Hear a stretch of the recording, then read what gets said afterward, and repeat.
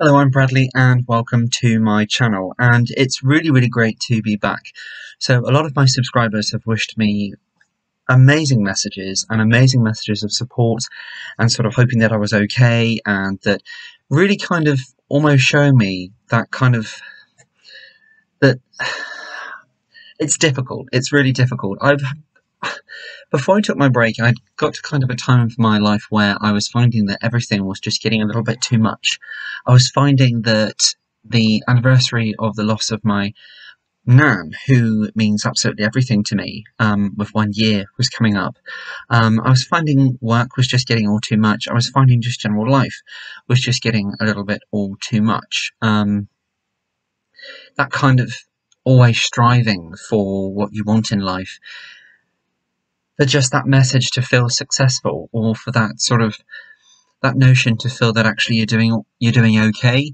As much as I've got a great support network, and as much as my parents, bless them, are always telling me that I am, I really wasn't feeling it. I really was just not feeling it.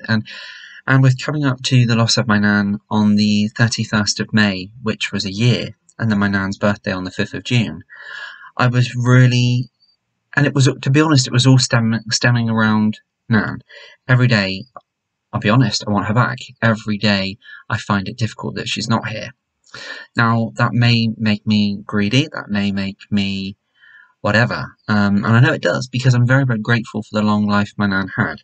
And when you hear of so many horrific stories that young people have lost their life, and all of that's been snatched away from them, and sometimes in the most horrific circumstances. In fact, all circumstances horrific, whether that be through health issues or whether that be through something absolutely tragic and heartbreaking happening. So my heart really does go out to those individuals. I think when anybody passes away, it's really tough, but when they are so much of your life and your centre soul, it's really difficult. So I was finding, and still am finding, that difficult. But I needed to kind of take some time to kind of evaluate the perspective of life, I think. I needed to spend some time just enjoying the right now, not necessarily thinking about what I was going to put on the channel, what product I was going to review, what message, what sort of motivation I was going to talk about. So it's really done me good. It's been nearly 5 weeks since I come off of YouTube. Now, that's a very short time, I absolutely understand. So I'm still having problems. I have been blessed. I've done some travelling. Hopefully you can see from the colour. But I have taken some time out. I have been to Cyprus with my mum, my dad and my brother. And I went there for a couple of weeks. And then I came back for a couple of days. And then I said to my mum, I really did want to be around for the Jubilee. Here in the UK, being that it was right on my nan's birthday on the 5th of June, which I was so looking forward to for a couple of years. It was going to be incredible. It was going to be Nan's birthday. It was going to be, I lost my nan at 95. So it's going to be her 96th birthday. I wanted to do something, and I know when people hear that age, you think, wow, what a long life, and it absolutely was, and I'm so blessed, and I'm so privileged, and I feel so blessed that she had such a long life, but in my eyes and in my heart, it was still far too soon. And I know that seems really awful and really selfish, and forgive me for that. I know it does. And I know it doesn't. I feel awful saying that because of everybody else and the horrific stories of young people and through younger people and of what they've been through. And I feel awful saying that. But my nan was everything to me. She was... So it's really tough, and you can probably tell it's still really tough. So I didn't want to be around for the 5th of June at all. So I said to my mum, we're both here, and I know the whole family is, but my mum and my nan are everything to me. My parents, my mum and my dad, are an absolute blessing in my life. And it kind of the parent table in my life was my incredible mum, my incredible dad, and my incredible nan. And I've got amazing brothers and sister-in-law and nieces and nephews, and yeah, it's really great. But I said to my mum, look, I really can't do this. I don't want to do this. And my mum's a best friend of mine. My nan is my dad. And but this time I'd done this with my mum. And me and my mum went to Lanzarote, and do you know what? We had a week, and we done something really special on my nan's birthday. My nan loved markets and things, and looking through all different sort of unusual things in traditional markets and one thing or another. So we done that on Lanzarote in the inland of Teguise, and we done their market there. And do you know what? It just made me smile. It really did. It was almost like that Nan was with me the whole day, with us the whole day. And you know, it's difficult sometimes because my Nan never really aged at all. Of course, her health did, so that was the only thing really what aged. Nan never ever did. Even at that age, and you may think that's crazy, but she didn't. She really didn't. You'd think she was a much younger lady, and very, very glamorous. And I always said my Nan was a film star, and honestly, my mum is the same. And sometimes when I look at my mum, I think, wow, I can see Nan. I can see Nan. Of course you would, mother and daughter, of course. And their bond is just, it's growing up. It was a blessing to be a part of, and now it's a treasure to always have that part of me here, and of them here. So we've done all that. So that was really, really great. And now I'm back from all of that. I have a family holiday coming up in a couple of weeks' time as well, and nieces and nephews and my brother and my sister-in-law are going on that, and with my mum, and that's going to be incredible, and I'm really, really looking forward to that. But it's important to take time out. It's important to take time out, and I'm never one to run away from anything, but I was going through a time in my life which I was really finding really, really tough, really, really difficult, and do you know, I just wanted to take myself out of that situation. And do you know what? I think that's what it's taught me, that it's okay to take time to kind of take a rain check for yourself. It's not a weakness. It's not a weakness at all. And you know what? At the time, I felt, with work and everything like that, taking so much time out, using leave and things like that, and there was people's opinions. There really was, unfortunately. People are always quick to do that, aren't they? And I thought to myself, do you know what? Is this right? Is it right to do this? Especially the Pathos holiday in Cyprus was incredible, and that was a planned sort of break. But the Lanzarote one, of taking time out, so it wasn't. It was very last minute. I thought to myself, is this the right thing?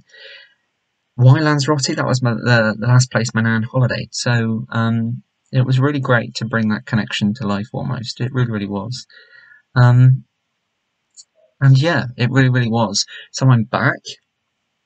Never going to go away. Of course it's not. But I've taken time to kind of concentrate on me, take some time just to switch off from absolutely everything, away from work, away from the different comments and things which you get on the channel. And most are absolutely amazing. Most are.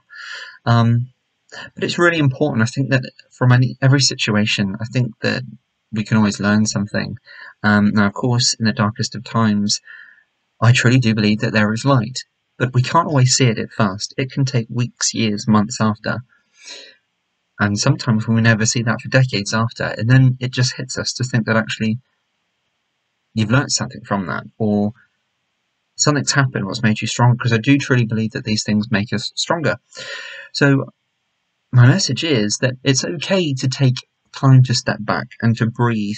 And do you know what? One of the best things I've done is just to come away from the channel completely for a short time, to kind of almost put the phone down. So I have a real top phone which I absolutely love. I treated myself to this. So it's the Galaxy Z. So I paid, I think it was £1,500 around that. I know I must be absolutely crazy. I barely use it, but you know what? Since I've had this, when you're glued to so much sort of messages and Facebook Messenger and all this, that, and the other with family and goodness knows what, do you know what? When you just put this aside, that gives you so much more headspace. So I done that. Never ever touched it throughout my holiday, or my holidays rather. And you know what? For a time, it was just lovely just to be able to breathe and switch off. So everybody who knows me knows that I'm not particularly great with messaging back and things like that anyway.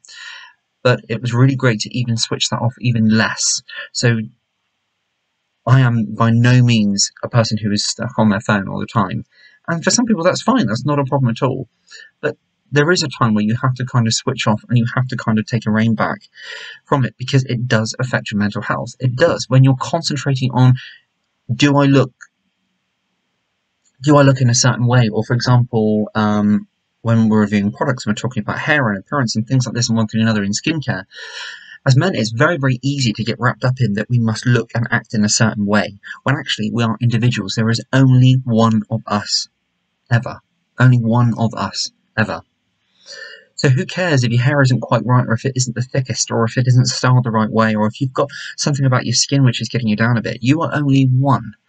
So therefore I do try and tell myself that as long as I'm happy the way I look and the way I feel, then that is the ultimate goal. So whoever watches this, take a moment to really kind of switch off from things when you can, because that's really vitally important, and be happy who you are. Take time to enjoy who you are, and take time to enjoy those who mean the most to you in this life.